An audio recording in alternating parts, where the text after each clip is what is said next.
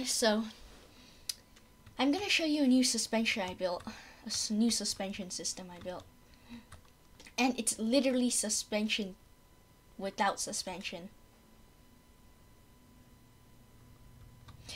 Now, the first one was supposed to pull a rack, and this rack would turn this, which would trigger this sensor, which would turn on this engine, which would move this and pull the thing back and lower the suspension again.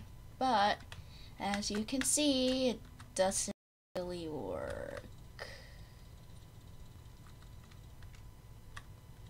Yeah. So I completely just ditched that idea, and here's the next one.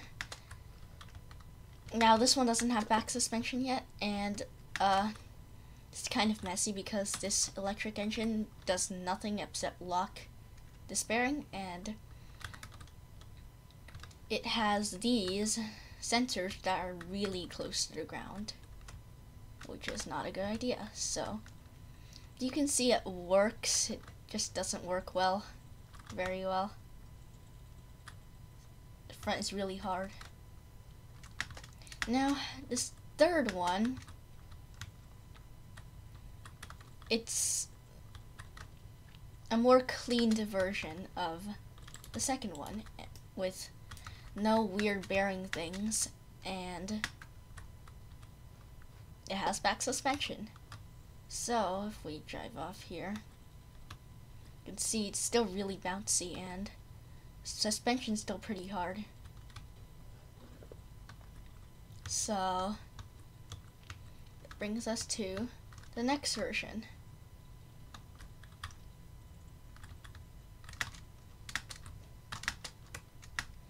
So this one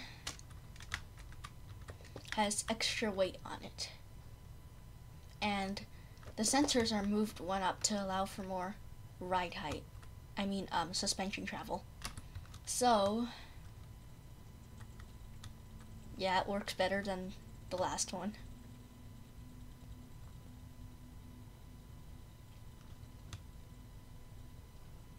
But suspension's kind of like it's on or it's off kind of thing. So I built the final version, and this version actually has two sensors. The normal ones, which are set at range 3.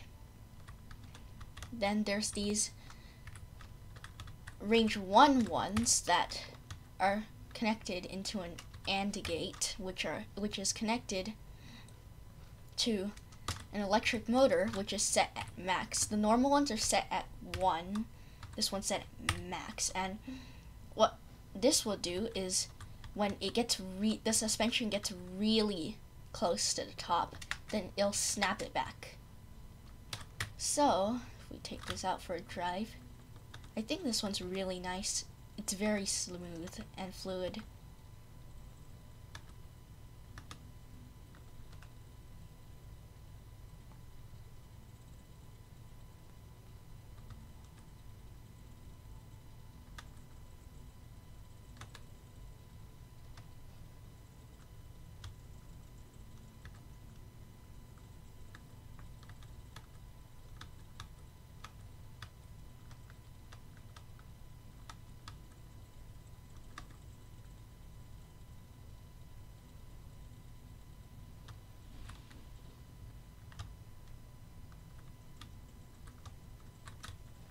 Well, I guess this is it. Thanks for watching, and don't forget to paint your bearings. Bye.